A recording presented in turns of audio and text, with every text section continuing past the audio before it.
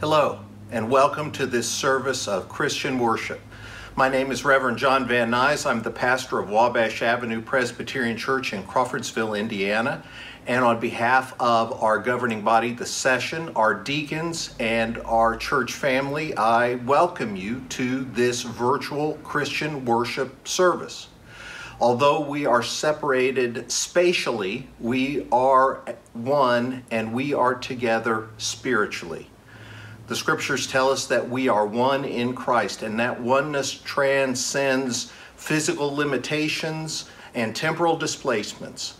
So, where two or more are gathered, God is present. God is here, you are here. And as I imagine on the other side of the screen, there are some familiar faces known to me and some new faces that I perhaps who I do not know. I look forward to getting to know you after this wonderful trial that we are going through is past. Let us now come before the Lord in worship. Our call to worship comes from Psalm 119, verses 105 and 111. Your word is a lamp to our feet and a light to our path. Your word, O God, is our heritage forever, the joy of our hearts. Our opening hymn is sung by our choir director, Jennie Fights Swick.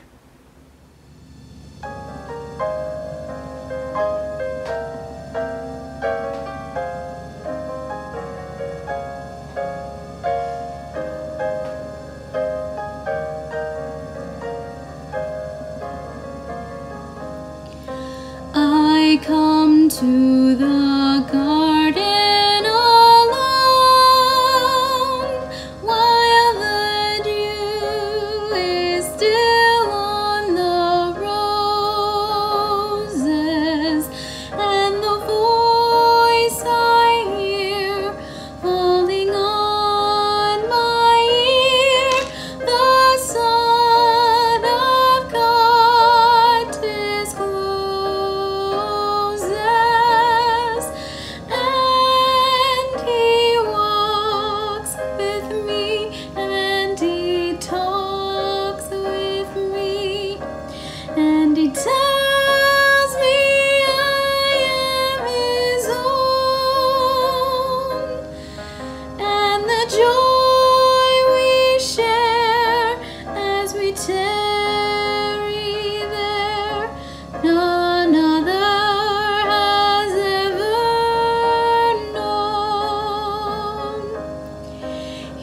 he speaks, and the sound of his voice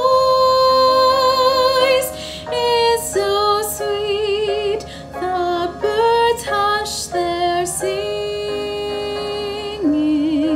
and the melody that he gave to me within my heart is ringing,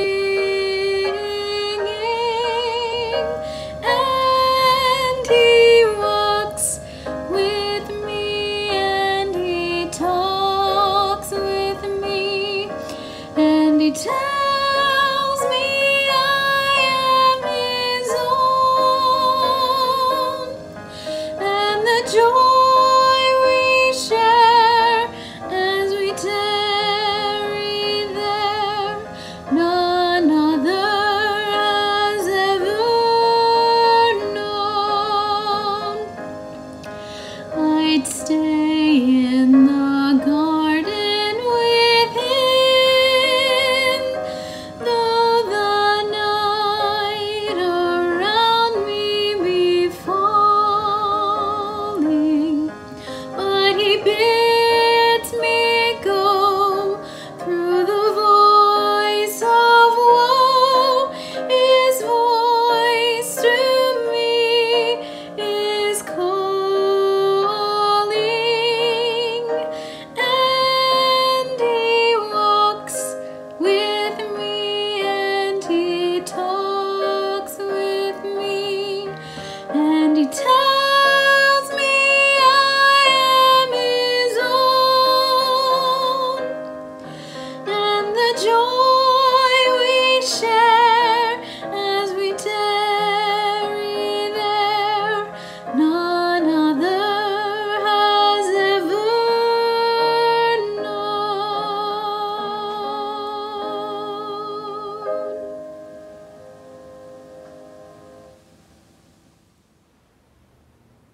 Hear now the call to confession. God not only calls us to repentance, but God also assures us of forgiveness. Therefore, let us confess our sins to God, who is love. Let us join together in our prayer of confession. Gracious God, our sins are too heavy to carry, too real to hide, and too deep to undo. Forgive what our lips tremble to name, what our hearts can no longer bear, and what has become for us a consuming fire of judgment.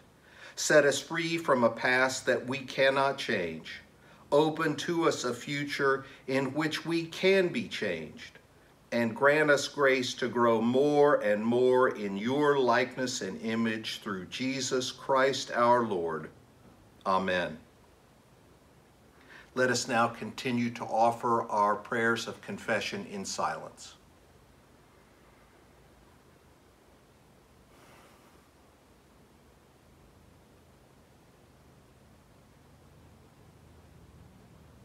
Amen. Receive the declaration of pardon.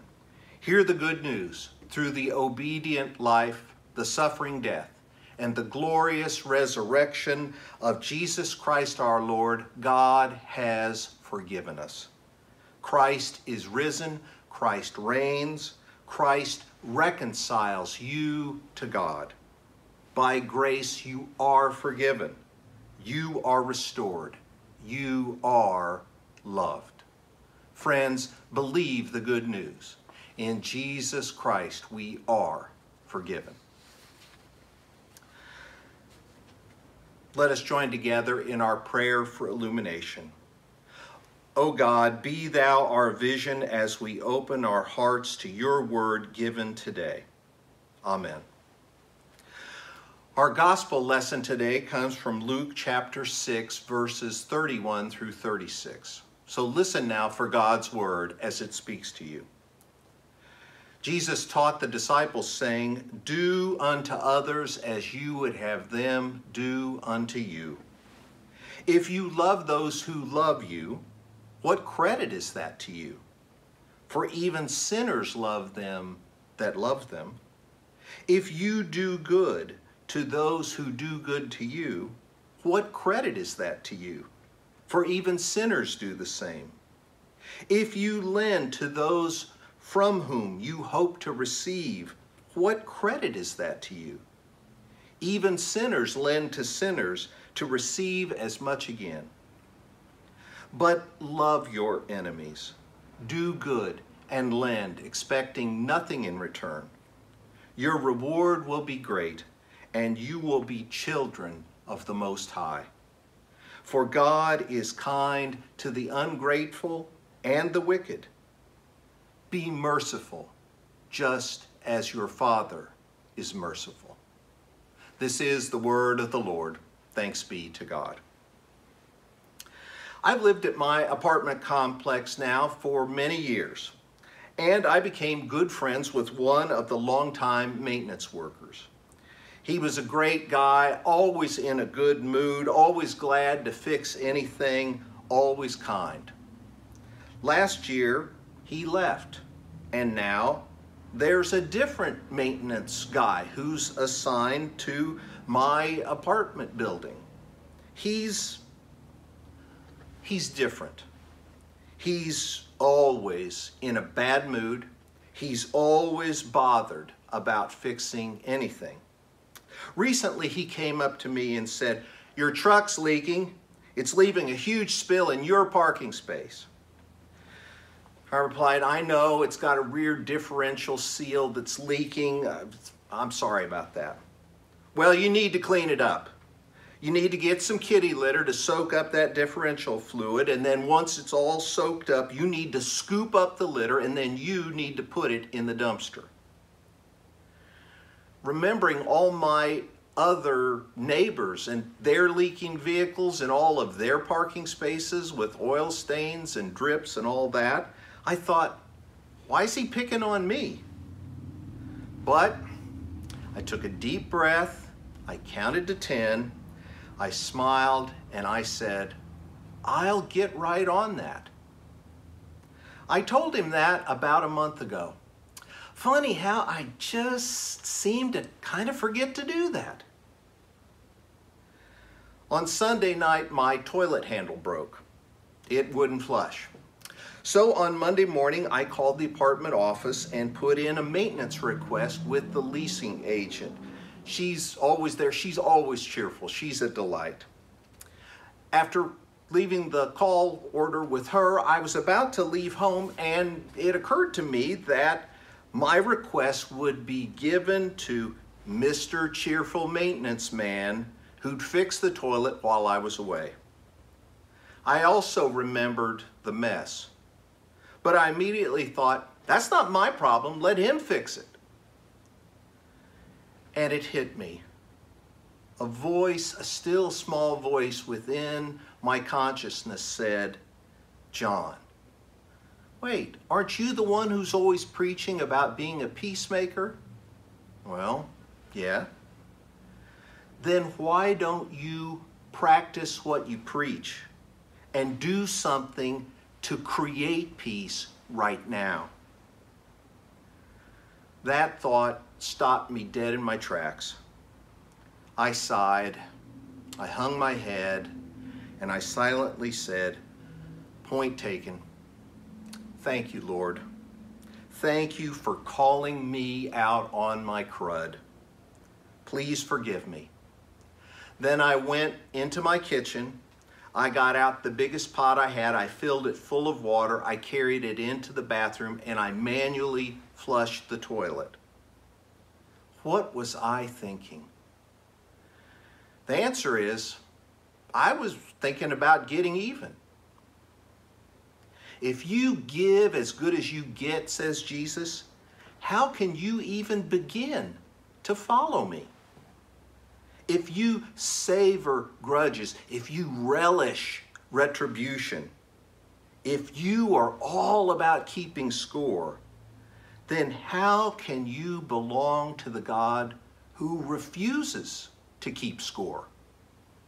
If you are merciless, how can you be a child of the Most High who is merciful?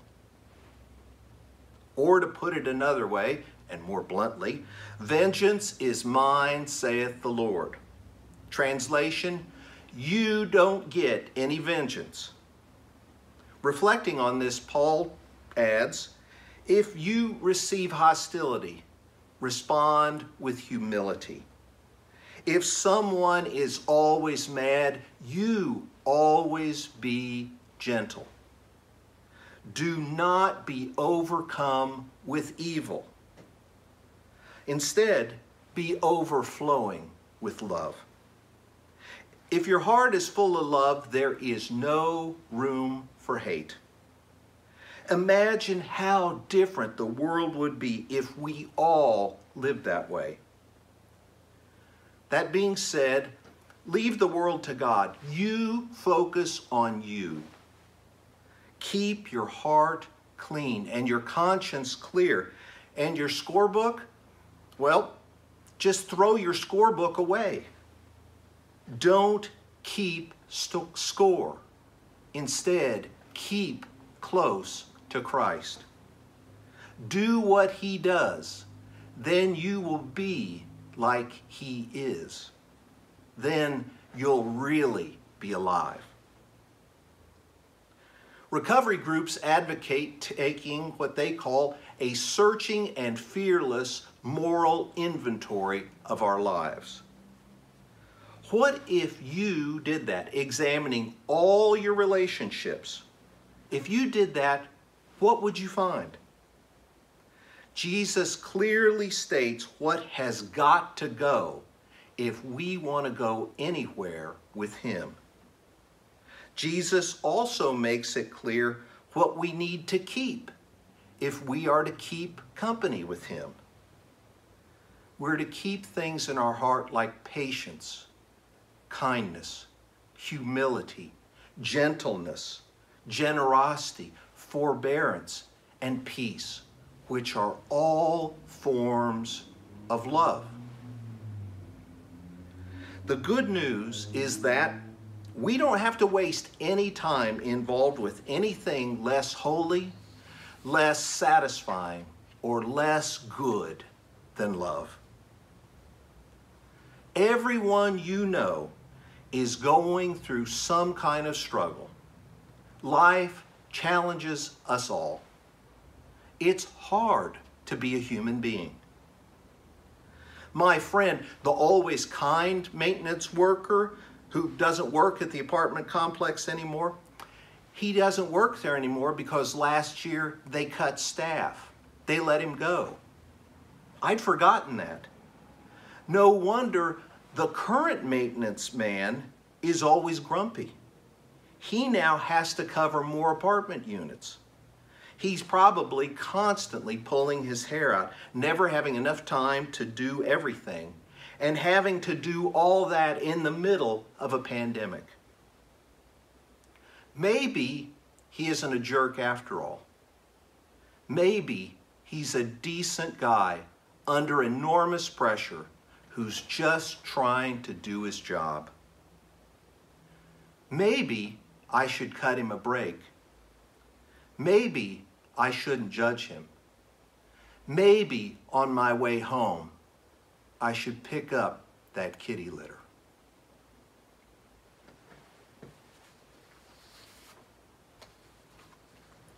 Let us pray. Let us unite our hearts in prayer, saying, Lord, in your mercy, hear our prayer.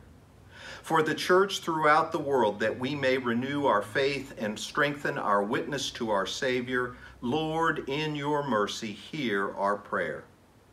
For the governments of the world and its leaders, and all in positions of authority, especially our President Donald, our Governor Eric, and our Mayor Todd, that they may serve the common good and lead us all safely out of this pandemic. Lord, in your mercy, hear our prayer. For our planet Earth, that all people may be good stewards of its resources, share in its abundance, protect its life, and preserve creation for all future generations. Lord, in your mercy, hear our prayer.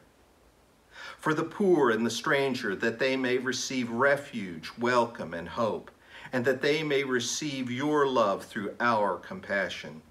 Lord, in your mercy, hear our prayer.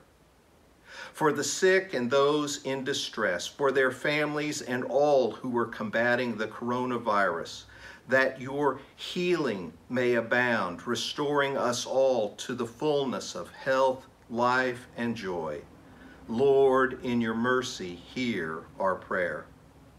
For our neighbors, that we may live together in peace and help one another, making sure that everyone has enough to live. Lord, in your mercy, hear our prayer. For our enemies, that they may receive good things, and that we, your servants, may not return evil for evil, but that we may work humbly and eagerly to further your peace. Lord, in your mercy, hear our prayer. O God, we ask your blessing upon these persons and concerns which we now name silently before you.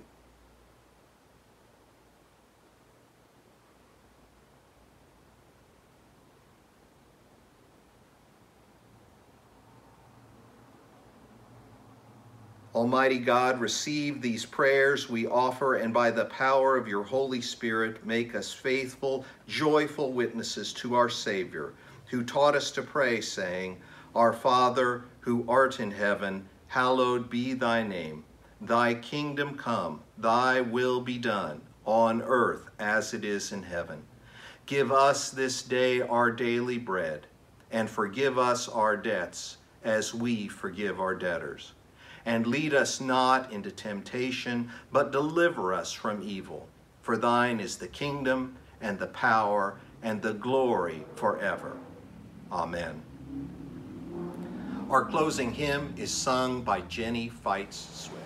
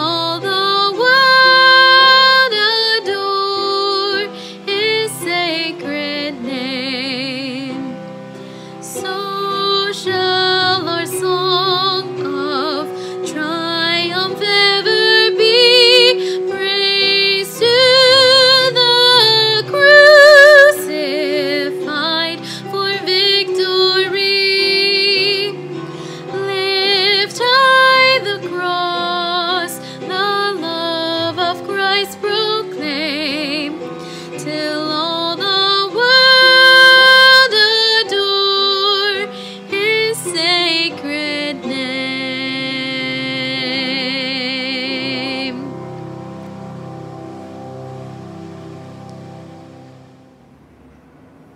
Receive now the charge and the benediction. Let us all go out into God's world, keeping social distancing, of course, but let us all go out and practice peace. Let us treat others the way we want to be treated. Let us turn the other cheek, and let us turn toward our God, who offers a new way of living in our Savior's Easter kingdom that is available to us all right now. It leads to peace. It leads to joy. It is full of love. So let us go forth. Now may the Lord bless you and keep you. May the Lord turn a shining face toward you and be gracious unto you. May the Lord lift up his countenance upon you and give you peace, now and forevermore. Amen.